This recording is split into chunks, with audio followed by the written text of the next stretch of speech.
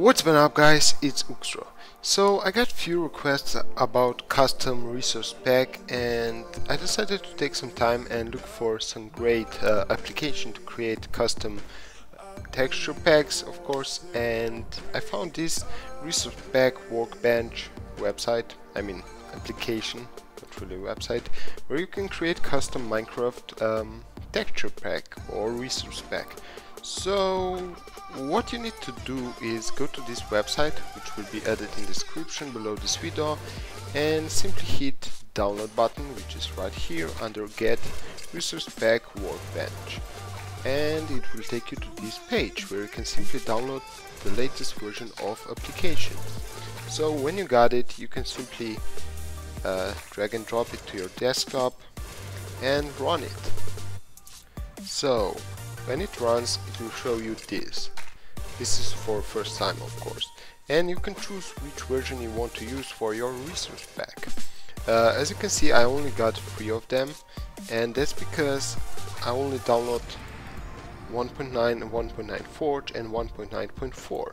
So if you want other version, you can just go to your launcher, run 1.9. I don't know, 2, let's say, and you'll see your new version in here. So yeah, this also works with Crack Launcher, if someone is wondering, because I get a lot of comments like that.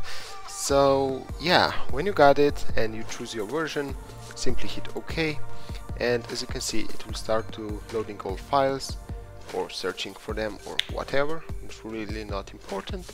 And when it got it, it will just show you this message and you need to hit OK. So after that, you'll see this empty project, and what you need to do is go to project, create a new project, and in this project area you can select blank project or project from resource pack. So if you want to edit someone else's resource pack, you can do it here.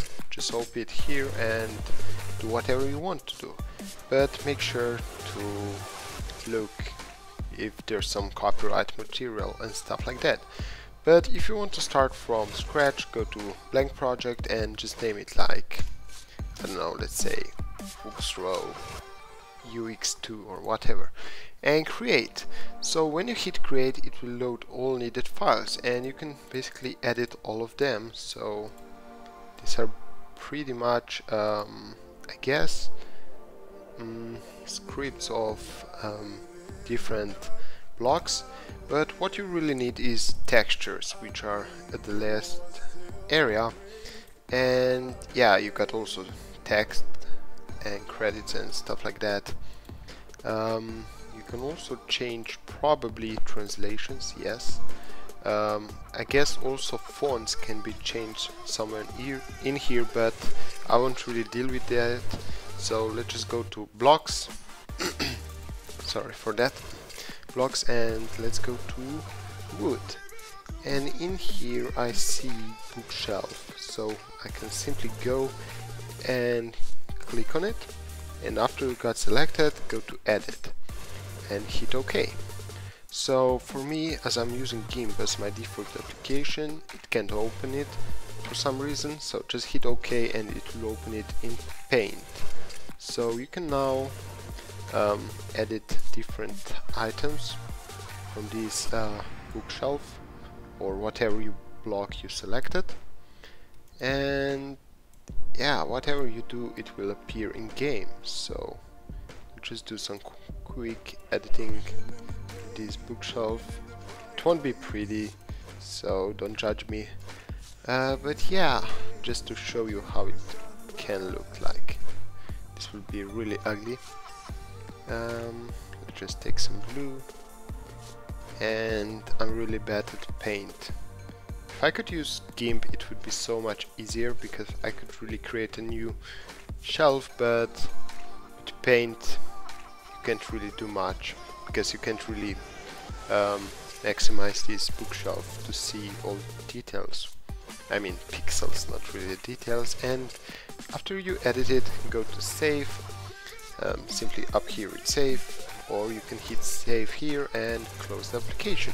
So as you can see, it didn't change. What you need to do is click on next one and click on the previous one, and you will see it's different. So yeah, you also got other things, textures, basically everything is in here. You just need to look for it. So yeah, you can also edit rails, I guess. But let's look for something. Nope, that's not what I'm looking for. Wood logs. Yep, that's what I'm looking for. So where's the default log? Here it is. So let's just edit this one, and then we will save it. So when you got it, you can just do whatever you really want. It's a bloody tree, and let's save it, and here it is. So after you're done editing your textures, and probably if you want to make something good, it will take weeks before you do it, and you will also need other things like tools and stuff like that. So when you got it, you can also change this back icon,